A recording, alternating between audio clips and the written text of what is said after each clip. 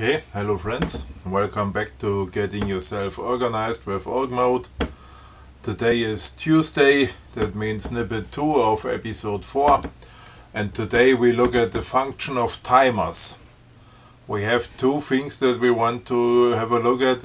One is a countdown timer, like if I want to do a brainstorming, and the other one is a relative timer if I want to take notes that need some timestamp. So let's start just easily with a brainstorming timer. I have there a task that says next brainstorming, and now I want to start a timer that runs for, let's do it, just 20 seconds at the moment, because we don't have to waste your time.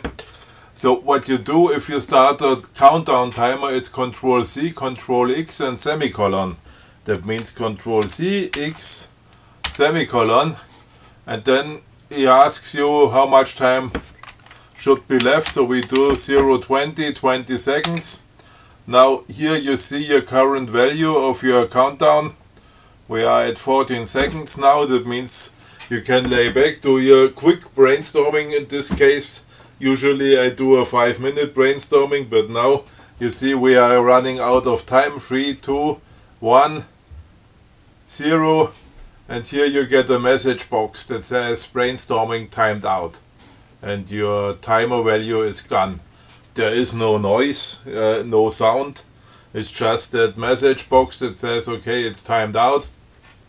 So you have to keep your screen in your eyes and have a look at it from time to time, but it's very helpful if you say I just want to spend 5 minutes or 10 minutes on a small brainstorming and then I want to do something else. So that's the countdown timer. Of course you can control the timer with start, stop and so on.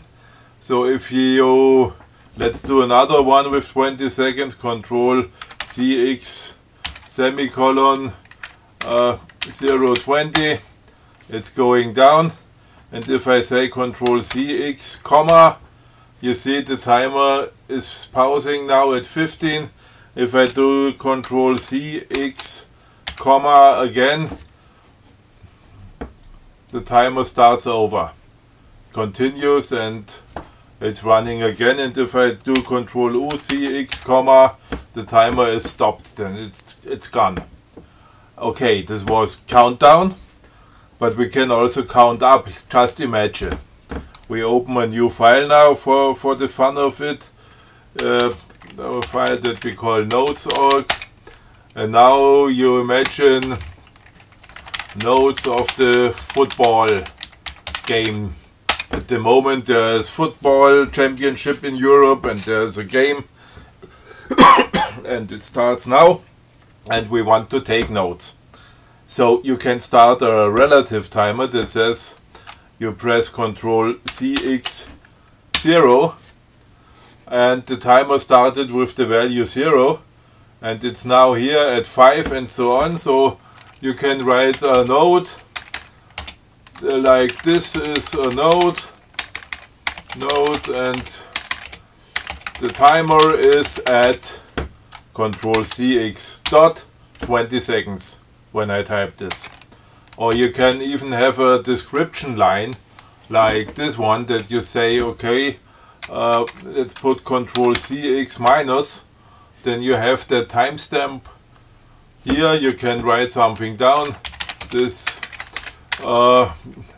team A scored a goal 1-0.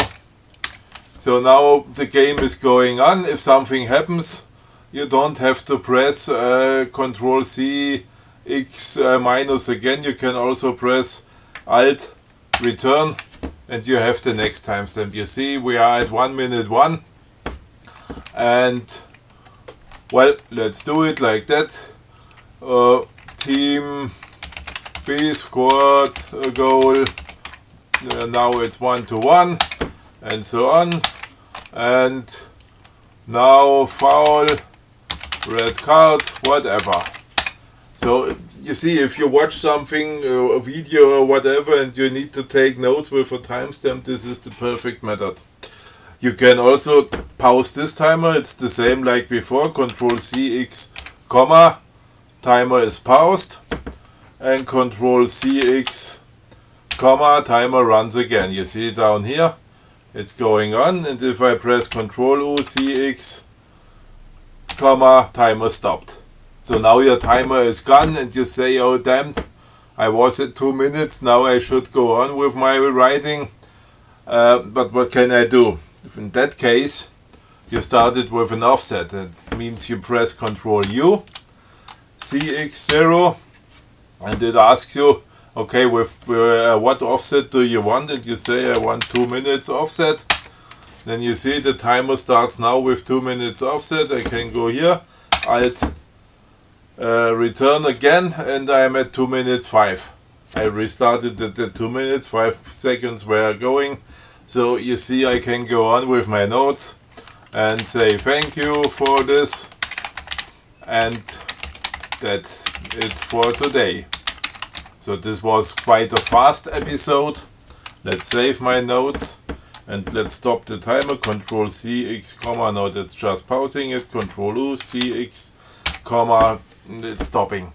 You should have a look at your org menu inside dates and scheduling, what the real key codes are, because I had a look at the PDF document from the website, and that had other key configs for stopping the timer and pausing it, but those ones that are the ones that are really working.